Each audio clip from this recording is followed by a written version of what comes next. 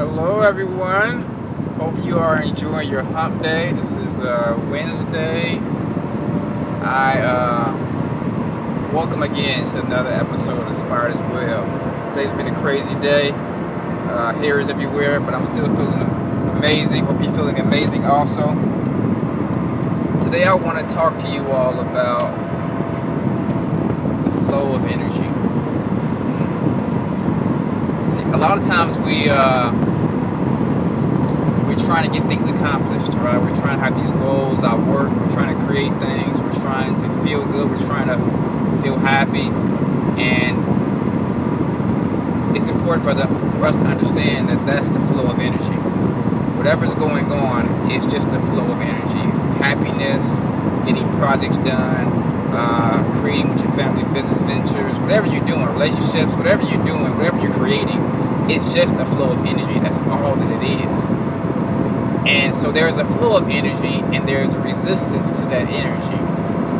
And, well, who is the resistance? Or what is the resistance? Well, most times, not most times, actually all the time, every single time, it is us. We are the resistance to the flow of the energy. Well, how does it happen, Devante? Well, it happens when we perceive that certain situations are working out for us, the energy flows. We perceive that certain things are not working out for us. It could be talking to a person. I want to talk about this specific example.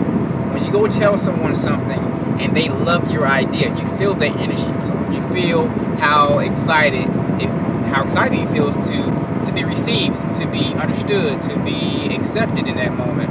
And then when someone doesn't really get it, what you're doing, they're not really excited about it. You don't really feel the excitement. You don't feel the energy. You don't feel the flow of prana, chi, electricity. You don't feel that flow. Here's the secret. Don't pay any mind to the resistance. Why would you spend your time trying to drag someone who is resistant to your flow and make them give you energy and flow with you? You know, it doesn't work that way. Find people who naturally get what you're getting, what you're putting out. A very important person in my life tried to convince me. You have to convince people. You have to tell them what they need and you have to convince them. No, that's the hard work. That's really the hard work. Convincing people is really hard work. And once you convince them, you gotta always keep convincing them. So no, you don't want to convince anyone to do anything. You want people who are already in line with it. And if they're not, don't take it personally. You know? Some of us grew up in environments where our environment doesn't really understand who we are. Our family, maybe our friends. And really, the friends and your family is really a product of your choices. You say, well, my family's not a product of my choices.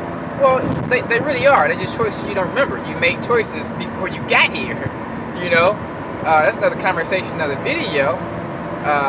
If you have questions about that, please comment and I'll explain that to you. The thing that I want to focus on in this video, however, is not focusing on things that are going against the flow.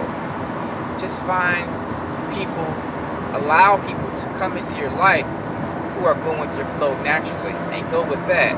And that is like so much easier. Think about how much faster you would be moving if you didn't worry about people who were questioning how are you moving. You know what I'm saying? Instead, you're excited about the people who got it. You know, they understand where you're at. Just go with them and be excited with them. And it's just so much easier.